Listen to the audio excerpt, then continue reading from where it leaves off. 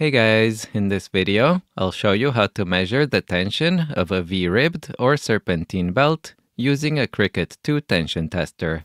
If the belt is not tensioned enough, it will cause the material to wear out due to skidding and fluttering, and the rubber will deposit on the pulleys.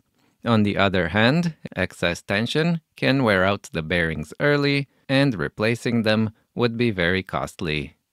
Alright, so now I'm going to show you how to use the Krickit. There are two ways to hold it. You can put your index finger through the loop here and press down against the belt, or you can use your thumb and index finger and hold the loop, and now you can press with both fingers, which gives you a lot more power. As long as you're pressing on this spot right here, it's okay. Just make sure not to press anywhere else. Before taking the measurement, make sure that the needle is all the way down. So I'm just going to use this model as an example because it's hard to show on the car. I'm assuming that there's a pulley at the top here and a pulley at the bottom, and you would align the tester right in between the two pulleys in the center, which would be right here. Also make sure to align it left and right. It should be right over the belt. So I got it aligned. Once it's aligned, just press down where you're holding it from until it clicks.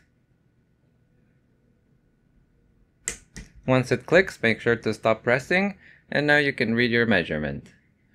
So the measurement is exactly where the needle is intersecting with the metal surface here. And in my case, it's the first notch after 100, which is 120 pounds. Make sure to take a few measurements to ensure accuracy. So I'm just going to check it again.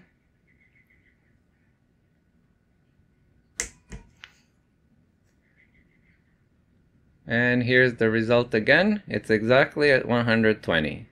To find out what the normal tension is for your vehicle, check your repair manual, and it should specify a range for a used belt and for a new belt. This Krickit II gauge can be used on belts that have up to 8 ribs in width and a tension between 100 and 320 pounds. In case you're interested in getting one, I'll have a link to it down in the video description. If you liked this video, please make sure to give it a thumbs up and consider subscribing to my channel. Thanks for watching!